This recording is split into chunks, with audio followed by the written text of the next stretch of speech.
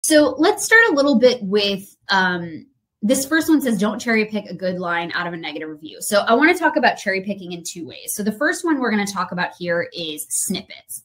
So when I gave a presentation at Summit last time, I got a lot of questions about snippets. So snippets are where you want to use a portion of the review in a different location. So what are some best practices? So the first really important thing about snippets is you need to make sure that whatever section you pull out of the review is representative of the whole review. So you see in this example, they actually weren't very happy with the product, but we pulled out one little snippet that kind of showed a different point of view.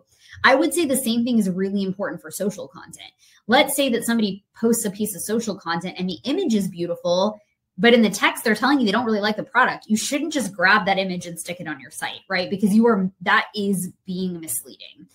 So when it comes to using snippets, it's important to make sure that whatever text you're using is representative of the overall piece of content, or if you're using a photo, that it's representative of the overall consumer experience. The other best practice with snippets, if possible, it is not a requirement, but we recommend, if you're using it in a digital manner, we recommend being able to click through to the final thing. So for example, if you're using like a social post and you're using that image, make it so they can click back to the original social post.